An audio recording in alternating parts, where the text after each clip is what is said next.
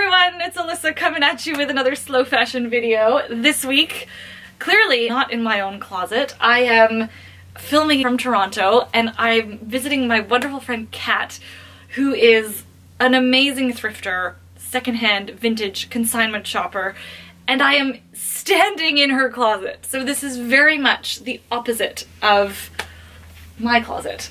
But it is the second Sunday of the month and Kat has a very different body shape than I do, and I thought as part of our outfit recreation series, I thought it would be really fun to find an inspirational outfit that works with Kat's personal style and we shop her closet. I'll also do a second look from my own closet, and we'll go back to my closet for that. But anyway, this is Kat's wonderful closet. I feel like there should be applause. Maybe I'll figure out how to do like, yay! It's my insane closet. No, but it's beautiful. And everything is like, you always do vintage, secondhand. I do. 99.9% of everything, other than my underpants. Yes. And bras. And bras. Vintage. And bras. Okay, so if you are new, welcome. Every week I talk about slow fashion with a heavy focus on the principles of minimalism, using and loving what you already have, and making smart shopping decisions so that you can create a closet full of clothes that you actually love and wear. So if that sounds like your jam, hit subscribe below. I post every Sunday. And for those of you coming back, big hello to you. Welcome. Meet Kat, everybody. Hello, hello. Okay, so let's jump right in. So the inspiration that I took is almost very much, actually Kat said this, it's like very much Ralph Lauren, it's like a Ralph Lauren model. In fact, it very well could be a Ralph Lauren. I doesn't love Ralph Lauren.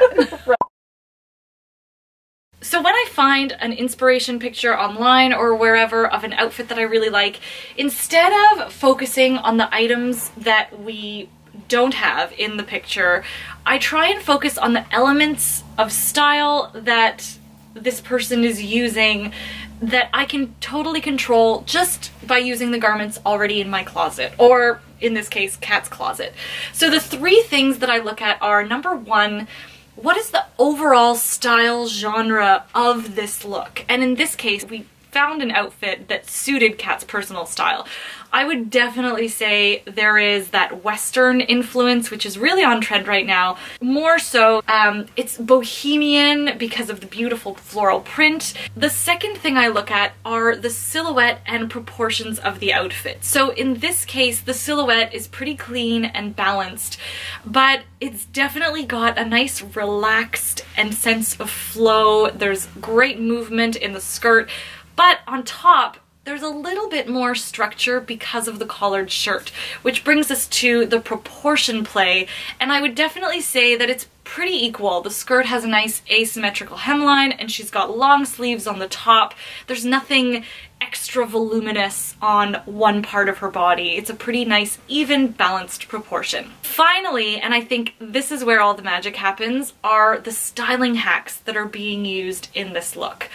The first one is the use of a grounding color in both the print and the top. So blue is a really prominent color in that print, and then it's also the base color in that top. I don't think you necessarily have to have the bottom as a print or the top as a solid. You could totally switch those around. What's really making that look work is the grounding color between the two. The second styling hack that they're using is adjusting the shirt so that it falls right at the waist, the smallest part of her body. So this is really drawing the eye into the smallest part of her body, very flattering. And they've put a belt on top. And I think that's, again, such a great way to accentuate the slimmer waist. This gives it a little touch of femininity as well. They've left the sleeves nice and long. In terms of accessories, she has matched her belt and her boots. This doesn't always have to be the case. I know we can't all have belts to match, but I think having those two kind of earth tones also really grounds the look. She's kept the neck nice and bare so that the nice interesting collar makes a really great statement, and it also leaves room for us to appreciate the nice long dangly earring and the hat that she's got on. I think those are all the styling hacks that I can see in that photo. Let me know if you think if I missed any down below. So now when it comes to shopping Kat's closet, I'm gonna show you what we came up with and why we chose what we chose. So this is our final look that we put together. Yay, our jazz hands. So here's what we did is we started with the base of the look. Kat didn't have, I don't know if that's a skirt or a dress in the photo, but she had this great printed maxi dress actually. And so I thought this would be great to work with, especially because it has buttons that go all the way down to the bottom, and we can actually just button it to kind of fake that little asymmetric hemline.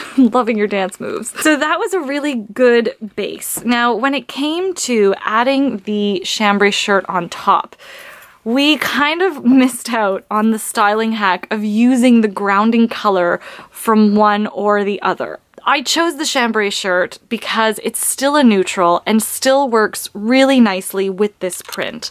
The other thing that we did that we almost kind of quasi-ignored was the fact that this top is printed. However, the prints work together because there's white in both of them. So I guess maybe that's our grounding color. Ooh, so maybe we did listen to the styling hacks. The next thing that we did was to really accentuate her waist, like in our inspiration, I just knotted the blouse at the waist, making sure it was at the smallest part of Kat's body. The model left her sleeves all the way down, but I've kept them rolled up because Kat, and she's totally okay with me saying this, because Kat has a larger bust, I worried I worried that with the sleeves rolled down, it might just look too heavy on top. I think so. Right? I actually roll up most of my sleeves anyway. Winter, summer, it doesn't matter because I feel the same way. It makes me look too boxy. Right? Yeah. Okay, right. So we left the sleeves rolled up. Also, Kat really likes to wear bracelets. I've noticed she always wears bracelets, right? On her wrists. So I think it's a nicer way to show off her own personal style with her bracelets. The bag and the boots are actually a similar color. So we didn't get the matching belt and boots, but we were able to coordinate the bag and boots to really ground the look. And if you'll notice, the belt is olive and the hat is olive. So we're also using those grounding colors as well. No, this look isn't exactly like our inspo photo, but I think Kat looks great. And you like it, right? I'd wear it. You'd wear it. I would wear it. Awesome. I will wear it actually. Yeah, when the weather gets a bit warmer. When the weather gets warmer. Yeah. Not in minus 20, that's for sure. Okay, look 2, back in my closet, which is a lot smaller and not half as fun as Kat's. I have found this look of Christine Centenera. I hope I'm pronouncing that correctly. She is the either fashion director or fashion editor at Vogue Australia. Let it be known, I think Australians have some of the best style on the planet. I think it's because they don't have to worry about like getting frozen in a snowbank or something, you know? Anyway, so Christine Centenera, I loved this look because it's professional and polished and can work easily for like date night, but also boardroom. So the first thing that I'm looking at here is the overall style vibe, and I think I went over like all of those adjectives already. Polished, it's very sleek. I want to say there's a little bit of an androgyny factor in there because of that pantsuit. So let's call it androgynous chic, maybe? I mean, I feel like you can't really have a look that isn't chic, otherwise I wouldn't be showing it. I think what's really important is I want to make sure I'm pulling clothes from my closet that make me feel that kind of powerful, really focused, and just sharp. So the next thing I look at are the silhouette and proportion of this outfit. There is definitely a lot going on here in terms of both silhouette and proportion. She's really playing with her silhouette by layering that shorter blazer over a long, beautiful dress and then over pants as well. So it's a very varied silhouette, but there's a lot of great structure and flow happening right in the middle of it. Which brings us to the proportions, which are, again, very mixed. We've got short over long again, if that makes any sense. Finally, the styling hacks that she's using. So the first thing that is pretty obvious is her use of color. She's stuck to neutrals, black and white, and that's what's really giving that kind of very chic and polished edge. Does it have to be black and white? No, I think you could mix a neutral and a fun pop of color, or you could color block this whole thing. What I do think is important is that the pants and the blazer are of a similar color so that the dress or whatever the piece that you're using to create the long proportion in the middle really pops. The second thing that she's doing is layering. She's done a great job of layering a dress over pants and then a blazer over top of that dress. The other thing that she's doing, and I think this is a great one if you're really struggling to wear pieces in your closet, and this is she's mixing and matching her functions. So she's taken what looks like a beautiful halter dress that she would probably wear for a cocktail or a more formal or elevated event, and she's paired it with a pantsuit. So she's really taking something she'd wear to work with something she'd wear out and mixing it together, and this really works. And let's see, gosh, a woman after my own heart, she's not even holding a bag. Yes. So quickly touching on accessories, it seems as though she's kept everything minimal so that that beautiful dress in the middle can make a big statement. She's even kept her shoes neutral and in line with the palette that she's using as her base. So let's see how I can recreate this in my own closet. And I'm going to do this a little bit differently based on some suggestions and based on the fact that now that I'm doing 2 looks, I don't want to take up too much of your time. So let's try this differently. You tell me if you like this kind of way of seeing the final look put together, or if you'd like me to do it the way I've done it in past videos.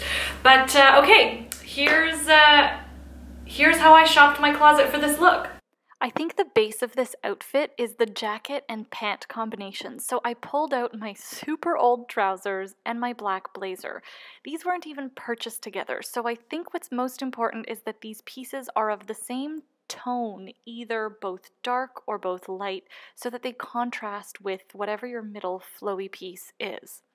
I chose my double-breasted blazer with gold buttons, which is a lot like our inspiration because I like that added authority that those details give. But I think what's most important here is that your blazer is short enough to show that big difference in proportion with your dress.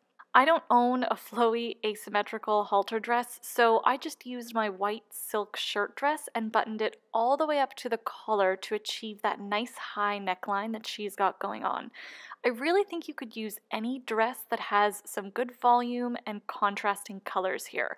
What's important is that the sleeves aren't too voluminous so that you can be comfortable underneath your blazer, and that there's enough flow to the dress to fit comfortably over your pants.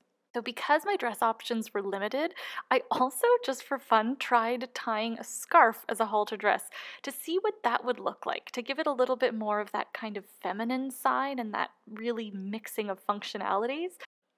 I didn't think this result was as striking as the inspiration because I couldn't find a scarf that was a big contrast to my black suit that wasn't super thick. All of my scarves are just really thick and heavy, but I thought this was a really interesting take on the look. And actually, now that I'm looking at this, I think this look with all that nice flow, and if you have a dress with print, this is a great way to add some boho chic and boho vibes to a pretty structured look. So while I didn't love the texture of my scarf, I think if you have a beautiful silky scarf or sarong at home, this would be such a cool way to style this look. Finally, I added my black patent pumps to match with my suit, but if you prefer a more playful vibe, a fun, colorful shoe would work equally well, or if you prefer flats, those would look awesome as well. Just make sure they're either flesh-toned or the same color as your pants to elongate the look. I'm pretty happy with how this one turned out, and I would definitely wear it, but jury's out on the scarf. Tell me which one you prefer. So that is what I have for you today. I hope you liked this video and the 2 different looks. Kat is an amazing photographer, so if you want to thank her for, lending me her closet and her awesomeness and her willingness to participate, go check out her amazing, beautiful Instagram page. She's just got such a beautiful eye, and I love looking at her photos. So you can find her on Instagram. I'll link her info down below. And yes, let me know if you thought those looks were a hit or a miss. Let me know if there's a style vibe you'd like me to cover in the comments below as well. Thank you so much for watching. I think I said like this video. Hit subscribe if you haven't already, and I will be back next week with another slow fashion video. Thank you so much for watching. Ciao!